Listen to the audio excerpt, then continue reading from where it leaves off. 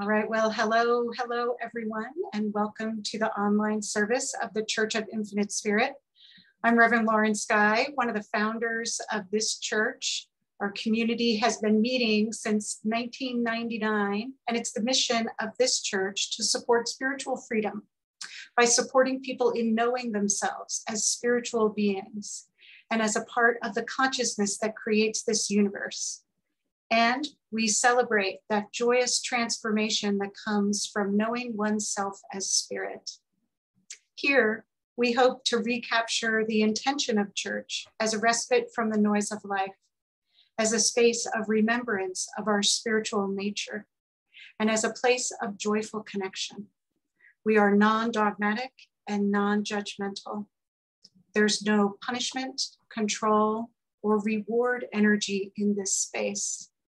We respect your divine right to manage your energy as you choose and create your reality as you choose. It's always a take what you can use and leave the rest environment. When we share, it's with the intention of inspiring you to find your own truth rather than convincing you to agree with our truth.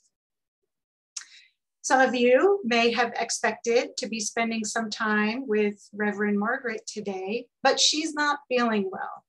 Nothing serious, we don't need to worry. She just has a stomach bug, but it was enough to keep her offline and resting today. So here I am and happy to be here and get to spend some time with you today. We always start our time together with a short meditation. So let's do that now. Meditation invites us out of the stories we're telling ourselves about what's true and invites us into deep spiritual truth, where we have the power to claim that divine right, to choose our experience, to manage our energy, and to create reality as we choose. And doing so together, even remotely like this, we're together in spirit, if not physically. So meditating together is exponentially more powerful when done in a group. We'll walk through a 4-step process to kind of come present as spirit and shift our energy, to take a break from everything that's going on around us and come into touch with everything that's going on within us. If you want to participate, it's helpful to close your eyes and put your feet on the floor for this style of meditation. And if you don't want to participate, that's just fine. You can hang out and maybe just feel the energy of being in an agreement where a lot of people are meditating. To begin, let's just take a nice deep breath. A big deep breath and settling into the moment.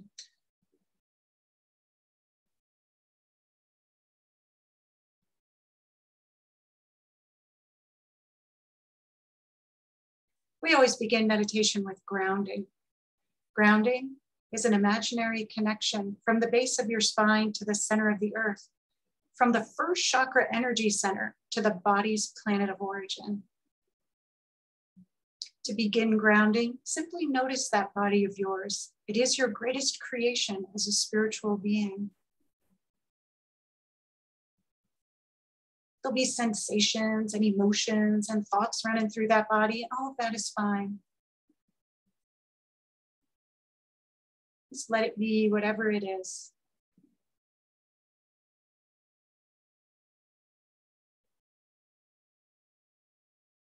You get to notice maybe your neck and shoulders. Perhaps they're relaxed today, perhaps a little tight. Anything is fine. Notice your back, your spine. The base of your spine. The base of your spine is the back of the first chakra energy center, the energy center from which we ground. And we do it by pretending or imagining or visualizing, whichever is more comfortable for you. So would you pretend, imagine, or visualize a colored beam of light growing from the base of your spine, just like a tail would, a tail of light growing from the spot where a tail would grow if you had one. And would you grow your tail of light right down through your chair and the floor and the building? Let that tail of light grow into the earth and the many, many layers of the earth. Watch that colored beam of light reach down, down, down, all the way to the center of the earth. When that colored beam of light reaches the center of the earth, imagine it connecting there or grabbing hold. If a colored beam of light doesn't work for you, you might try grounding with a tree root growing from the base of your spine into the earth all the way down to the center, or a plant stem. You are the flower. Grounding does so many wonderful things. It invites us as spirit more into the body. It invites a wonderful alignment of the chakras and the energy flowing through the chakras. And so importantly, grounding, this construct, the light, the tree root, it's called a grounding cord. The grounding cord provides a way for energy to release from us that we don't need. So much of the stress and pain that we carry in our worlds is simply a symptom of energy we don't need to be carrying, recirculating through the chakra system. And when we ground, that energy has a place to go, to the center of the earth, where it is received and transformed, recycled, as it were, into neutral creative force. You could even intend, I'm grounding and releasing everything that doesn't serve my highest good.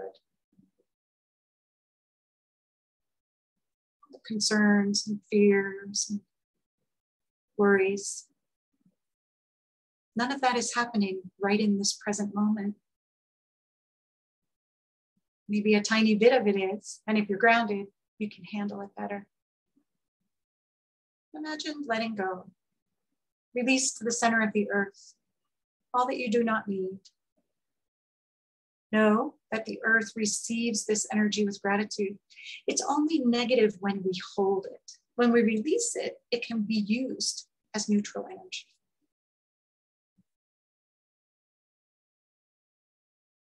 The second step of this 4-step process is to open up the 6th chakra energy center. And that 6th chakra sits right in the middle of our heads. It's behind the eyes and between the ears. I'm pointing to my head, you imagine 2 lines, it's where they meet. The physical equivalent of the 6th chakra is the pineal gland. And the way to open up the 6th chakra is to simply imagine being there. Where we focus attention gets stronger. So if we imagine being in the middle of our heads, we can be anywhere and anywhen. We can scatter our energy in space and time. But when we focus in center of head, 6th chakra, we bring all that scatter home, all that power home to the present moment, the only moment that's real.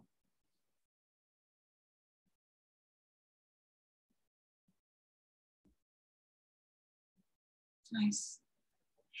The next step in this process is to manage the energy fields around us, our auras. Everything emanates energy, people certainly, but even situations leave a residual energetic footprint. Objects are made of energy and resonate energy. And when we manage our aura field, we can be more aligned with the energy that we're experiencing and more in command of the energy we're experiencing. Again, we do it by imagination. You're grounded, you're sitting in the middle of your head. Would you imagine around you a big soap bubble or like an eggshell, a little boundary? The boundary is going to be about an arm's length out, all around you, kind of what we think of as personal space. Imagine a bubble around your personal space. An aura bubble. Everything inside the bubble, you control. Everything outside the bubble, you just don't. Sometimes that's the most important reminder of an aura bubble. We can choose our reality within and respond to the reality without.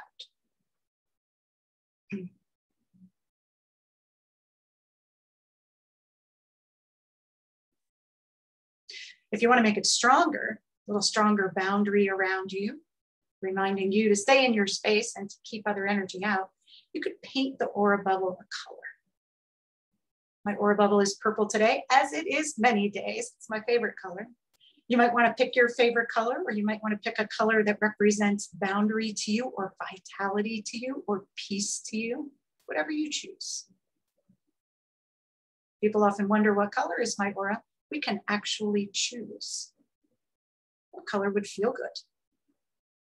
You can imagine your bubble coming to that color, or you painting your bubble that color.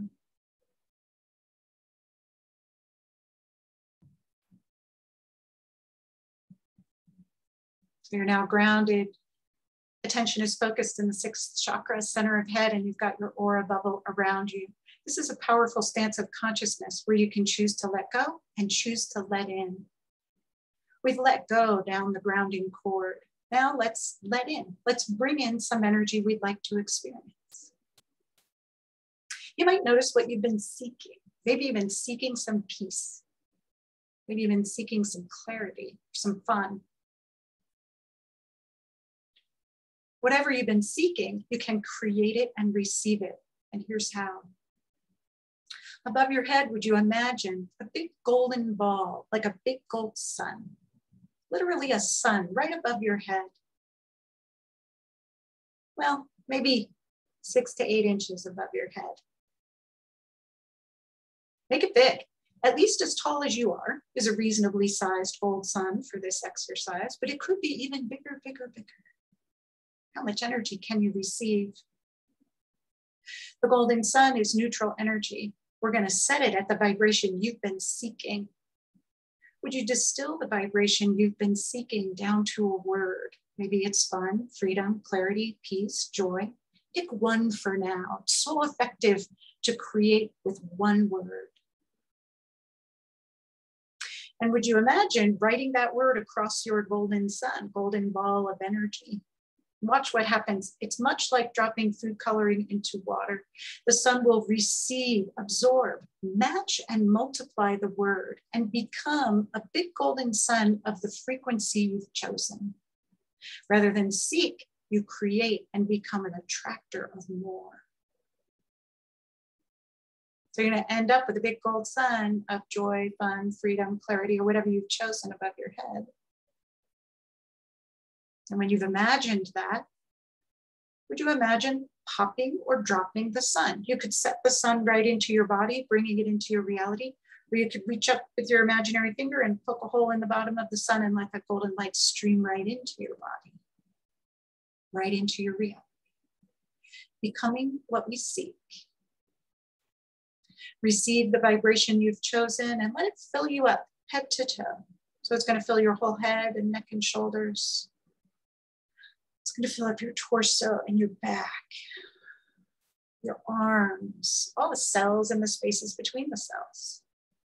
In your torso, all your organs, all the way down to your legs, knees, all the way down to your feet and toes, fingers and fingertips. And if you should get so full that you can't receive anymore, let it spill into the aura around you, setting the environment around you at the vibration you like as well.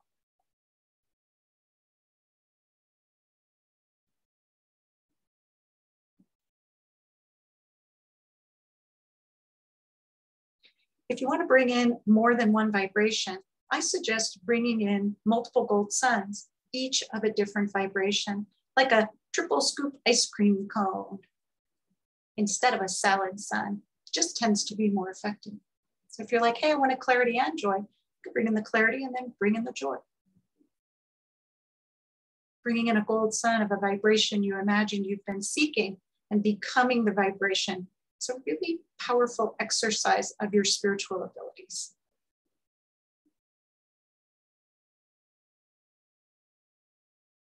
Notice if there's a difference in how you feel than you felt a few minutes ago. In the paradigm of information that we work with, the energies we carry in our bodies, the chakras and aura, are reflected back to us by the experiences around us and how we respond to them. So we do have this great power to create change from the inside out. You might want to stay right here in this meditation to receive the message today, or you might want to open your eyes and stretch. Whatever's right for you is fine.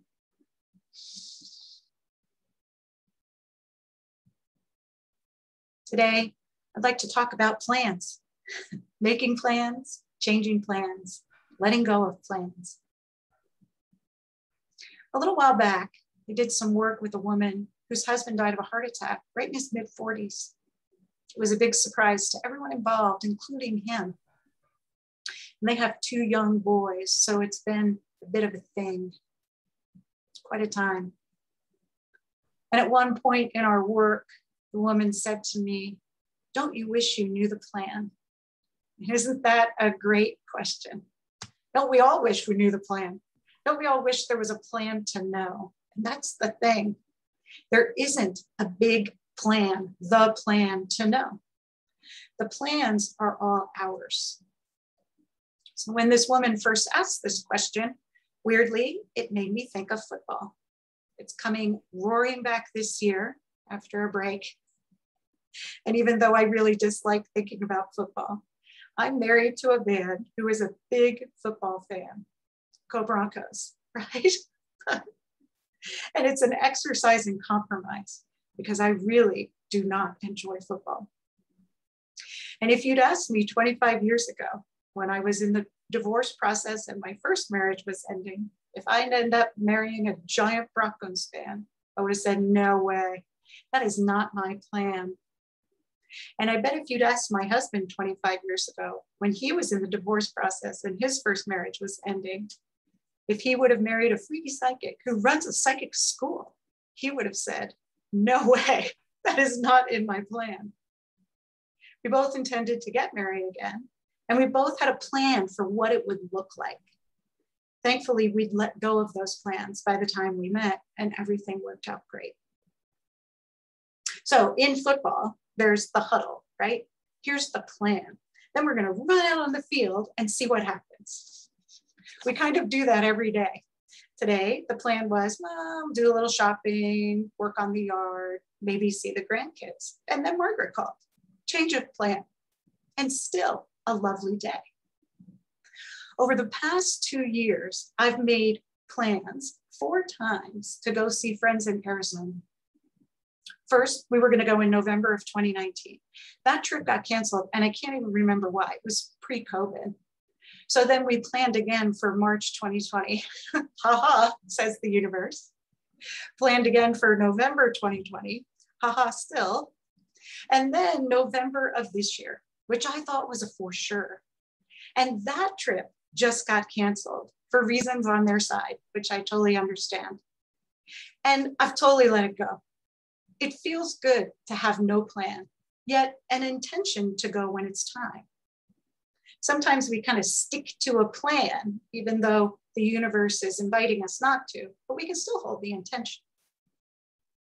We all make plans. It's human nature, and we need to make plans. Plans help us focus. They help us ground things, and they help us move forward in the path of manifestation.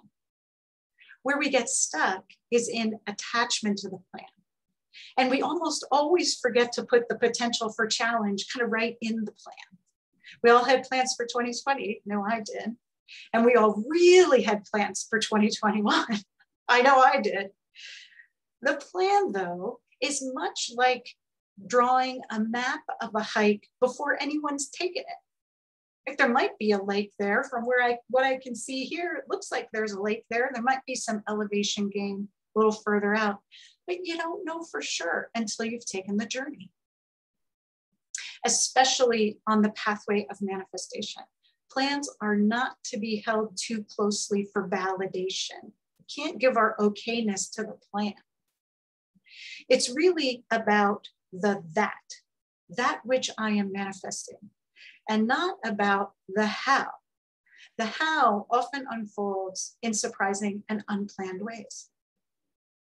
Yet we're often so surprised when things don't go as planned, which seems very strange because they almost never do. Some people feel like they're a failure when plans don't come to fruition. And when we step back and look at that, That's really amazing, given what plans really are. Plans really are a potential based on incomplete information. And that's all they can ever be, because information about the future is always incomplete in linear time. The future is not only unknown, it's unknowable.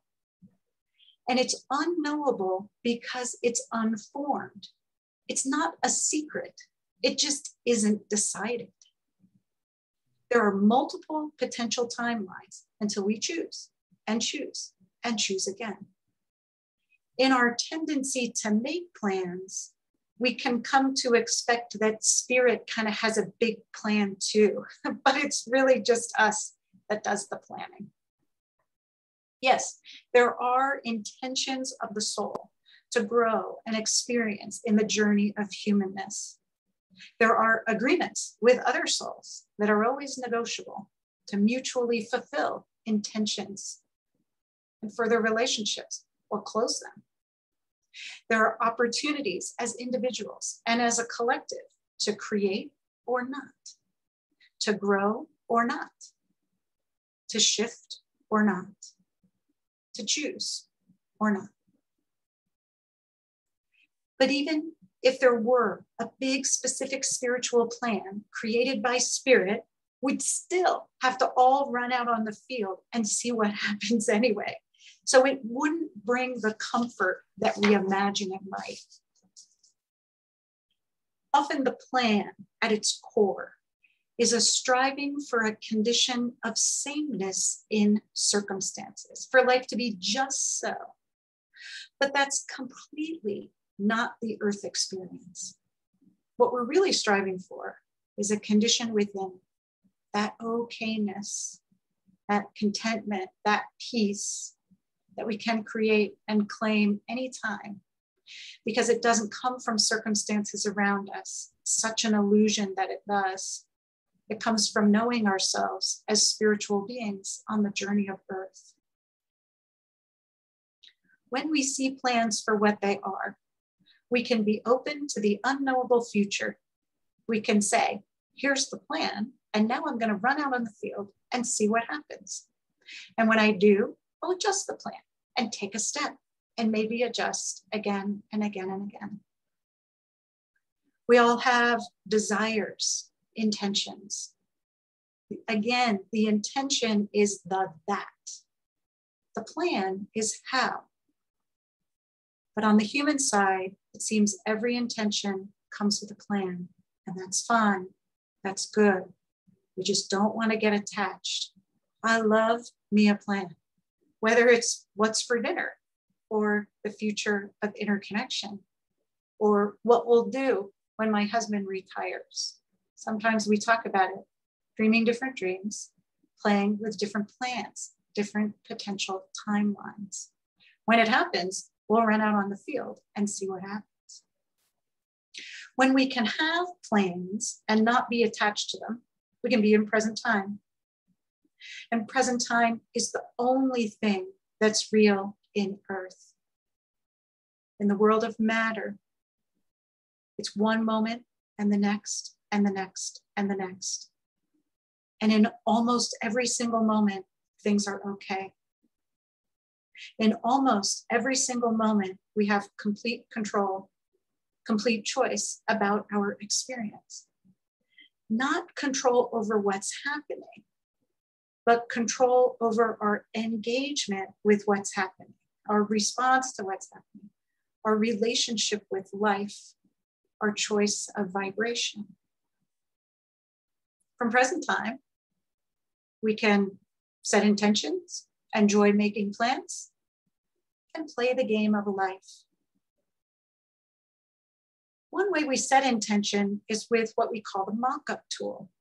The mock-up tool is a spiritual process where we focus intention, attention, and energy on a particular experience or even outcome. When we mock up, we tend to get really specific, and that is pretty much never a great idea. Always suggest to keep it as loose as possible. the tendency is to narrow. It has to look like this. But that narrowing is almost always based on past experiences, past hurts, and limiting beliefs about what's possible. So if we can keep it loose so that you as a soul, knowing your intention and aware of your agreements, you as a soul can do its thing and create reality to fulfill the intention. I've talked about my partner some today. After I was divorced and spent some years dating, I was kind of done with that. Then I did a mock-up, a one-sentence mock-up. Thank you, God, for the perfect partner for me in present time. And after that, I met Bernie, my husband now. Know how it would happen? No list of what it would look like. Just the perfect partner for me in present time. It's the that, not the how. The how can be fluid. So we're going to play with this in meditation today. If it's new to you and you want to learn more about it, you can find a lesson on mock-ups in our free Meditation for Living program on our website, innerconnection.org. Mock-ups is lesson 5 in that series. We're going to do a mock-up in meditation today, so it might be a little longer than our usual meditations together. So let the body be with it. If you come in and out of this, it's fine. If the body fidgets, it's fine. Let's go back into meditation and play with this idea of intention and mock-up. Do you notice that grounding cord of yours? Remember the connection from the base of your spine to the center of the earth? If it's fallen away, sometimes things do rattle us and the grounding cord just falls off. It's fine. You can always reimagine it, recreate it, re-see it. A connection from the base of your spine to the center of the earth, a color beam of light, a plant stem, a tree root. Notice the stabilizing influence of the grounding cord. Perhaps the body feels a little more solid in the chair. Imagine being in the middle of your head. You've got your bubble around you, a boundary and a nest in a way for you to be in.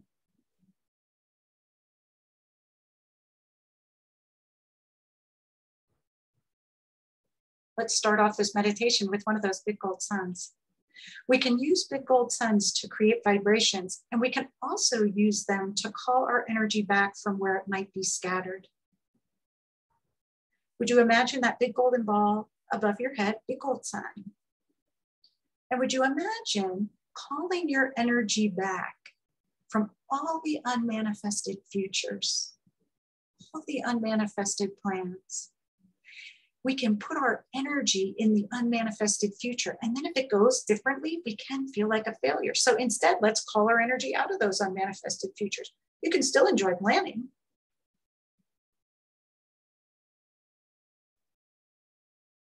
Imagine that big gold sun getting bigger and bigger and bigger as you call your energy home to your present time body. You might even add calling your energy forward from the past. You don't bring painful experiences with you. You're calling your energy out of them.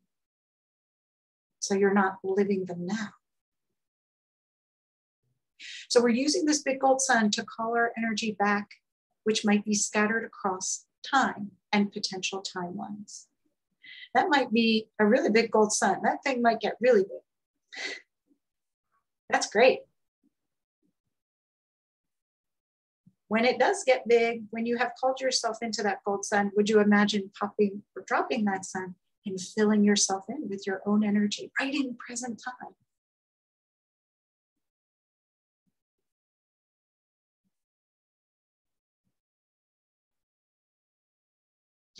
You're gonna drop that sun, set it right into your body, or poke a hole in the bottom and let the energy stream in and receive, receive, receive your essence vibration as a spiritual being. As that energy comes in, allow or intend, you're occupying your body more and more in present time, from which each moment is created, from which each choice of vibration is made.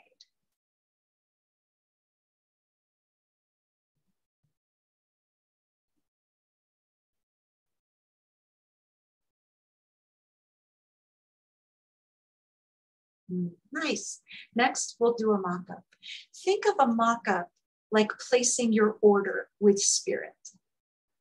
Spirit stands by your side, comes to your table. What would you like? Here's a way to place your order. Imagine a rose in front of you. We use roses so much in this paradigm of information. Lovely spiritual vibration, lovely spiritual symbol, vastness of consciousness, the depth of spirit, the beauty of earth. If you visualize a rose in front of you, pretend, imagine, that's creating in spirit. And if you don't like the rose you visualize, just toss it away. In fact, if you would, toss it over your right shoulder. It'll be taken away by your spiritual guides and destroyed. If you know how to do this, please do. Take it out, destroy that rose. If you're new, throw it over your right shoulder.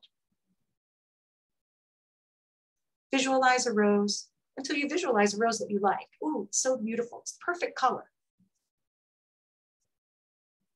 Just let it hang out there. Radiating, being beautiful. And next, imagine, begin to notice something you intend to manifest. And imagine a photo of it, just like snapping a picture of the manifestation at fulfillment. This is so important, the manifestation at fulfillment. So this would be me sitting in a beautiful vista in Arizona. My friends by my side. It's done. The picture is always at fulfillment.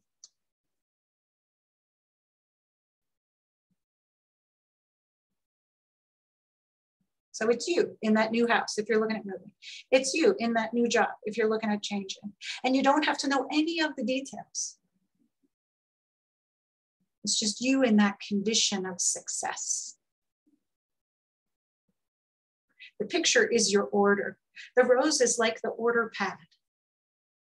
Put the picture in the rose. Imagine sliding it right into the rose, no kidding.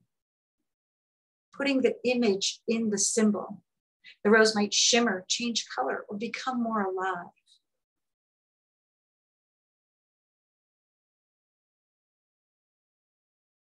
Now, we've placed our order with the universe, with spirit. Are there any other considerations around this order? If you were ordering, maybe you'd want to say it's gluten-free, or I want the green salsa or the red salsa. And here's where it gets tricky, because we don't want to put in too many details. Keep it as loose as possible. Remember, the perfect partner for me in present time, one sentence, one picture, me in a relationship that's perfect for me in present time. That's all it was. So think simplified. Your simplification may seem like you're not putting enough in the mock-up. However, your simplification frees spirit and you as a spiritual being to play with reality and unfold timelines in ways you might never imagine.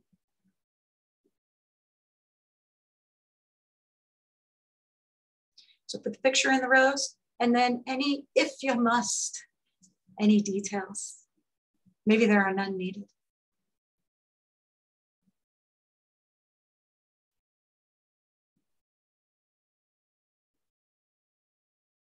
Then we're going to put little gold suns into this rose that represents the vibrations you'd like to fuel the journey with. When we create a mock-up, when we do this, put the picture and the rose together, we're saying, I'm willing to take a journey of growth, a journey of change within me that allows the fulfillment of my intention. What energies would you like to fuel the rose up with? Maybe fun. Maybe you want the process to be fun along the way. I sure do. I'm going to put gold sun, put the word fun in there right above the rose and drop it into the rose. You're fueling the rose with vibrations. It's going to absorb and integrate the suns. All these visualizations, these tools are simply ways we engage with spirit. What else would you like in that sun? Clarity, permission. So many energies you could fuel up a mock-up with. Imagine what you'd like to put in it. If the gold sun is just too complicated for you, just put the words in the roses. Pardon me, just put the words in the rose. Fun, clarity, ease. I have a friend who always puts in cooler than I can imagine. Maybe you want to put prosperity in there. If mock-up involves funds. Love in there. Create it your way.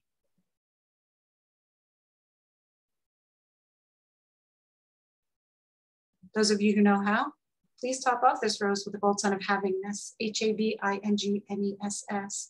You've heard me talk about havingness many times, and if it's new to you, again, Med for Living on the website, lesson 5.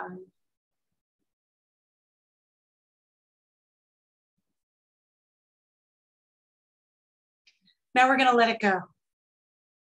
Letting it go invites, again, us as spirit, the vastness of consciousness, our guides, other souls we have agreements with, to help it play out instead of us holding tight. And how we're going to let it go is to imagine that rose in front of you inside a big balloon. It's fun if the balloon is gold or pink. If you don't like gold or pink, use whatever color you'd like. And then imagine, let it go. Like ordering, you would not follow the waiter back to the kitchen and supervise the process. You would be at the table, present, trusting that the order is arriving. You do have to show up to the process.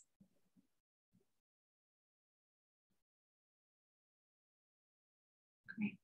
If you find you've followed the balloon as it's going away, come back, be in the middle of your head.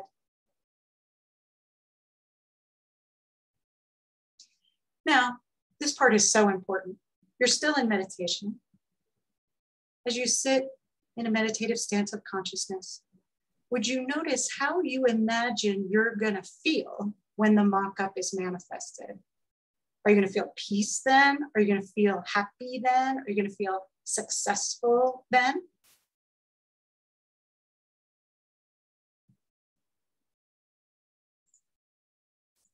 Notice how you imagine you're going to feel when the mock-up manifests. And distill those feelings down to words representing vibrations. Maybe I'm going to feel safe, content, and joyful. Pick one of those words and give it to yourself now in a big gold sun. Gold sun above your head. What's one of the words? Contentment. Watch the sun absorb, become, match, multiply the word. Pop or drop the sun, bring it in. You know how we've done it a few times now.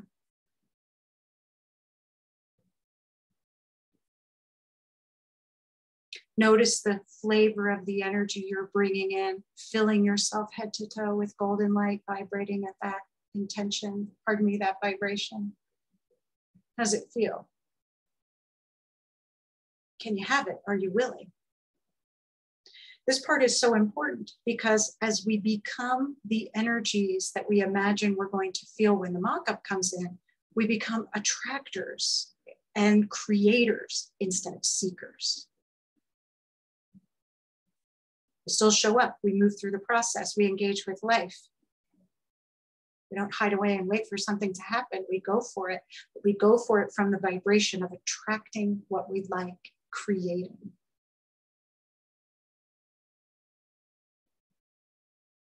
From this space, we can give ourselves the freedom to make plans and not get hung up on them and not give our okayness away to them. And we can allow the possibility of change in the how on our journey to the that. You might take a moment here to give yourself another big gold sun. Why not? Remember the golden ball, the gold sun, the word representing the vibration, love, fun, freedom, whatever you're looking at. Writing the word across the sun, watching the sun absorb and become, multiply that word, that vibration, that frequency, and then pop or drop and receive all three. Watching that gold light stream in, come in, head to toe. And as it does, know that the golden sun is always integrated into your being. So there's always room for more.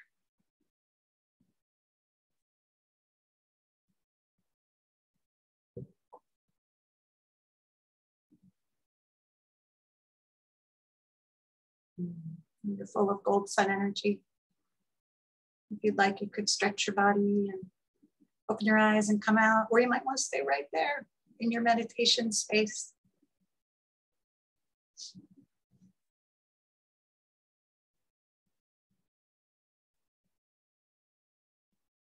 I want to reiterate the importance of bringing in the vibrations that you're seeking so that you match what you're creating and become an attractor of more of the same. Very powerful. Seems like we can't do it, but I assure you, if you try it, you can. All right. So, were we in person? This would be the time in the church service where we would ask for contributions to the Church of Infinite Spirit. We'd literally pass baskets and take donations. But we can't do that now. So instead, we receive donations with deep gratitude on our website, interconnection.org, on the sanctuary page. There's a button there you can click. And please do consider supporting us if it feels right for you. We always ask that you contribute from the heart, not from obligation. Perhaps your contribution is financial. Perhaps it's simply supportive energy. Hey, those folks are doing good things. I'd like them to be able to continue. We are a nonprofit, so your donations are tax deductible, and they do make a big difference. Even small donations mean a lot because they all come together.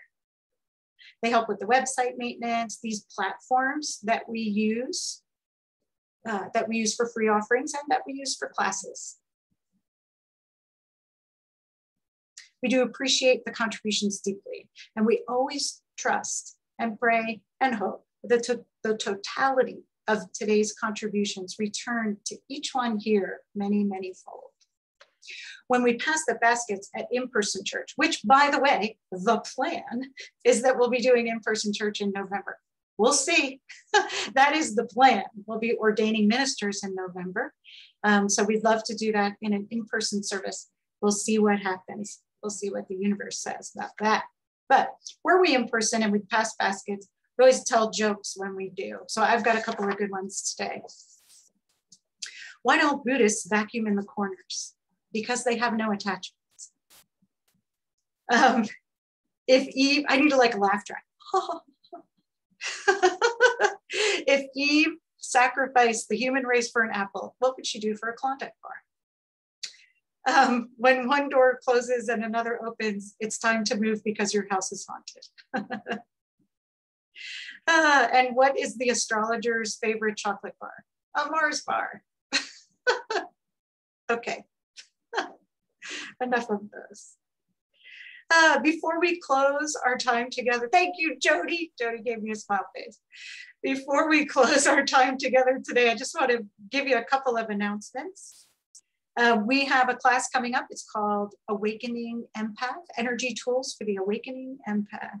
It's going to start on September 9th at 10 a.m. for 90 minutes, 6 weeks of 90-minute sessions with Elizabeth Diamond. And information about that class is up on our website on the classes page of interconnection.org. We also have Clairvoyant Training Module 3 starting September 14th on Tuesdays. If we've had Clairvoyant Training Modules 1 and 2, right, check that out on the website as well.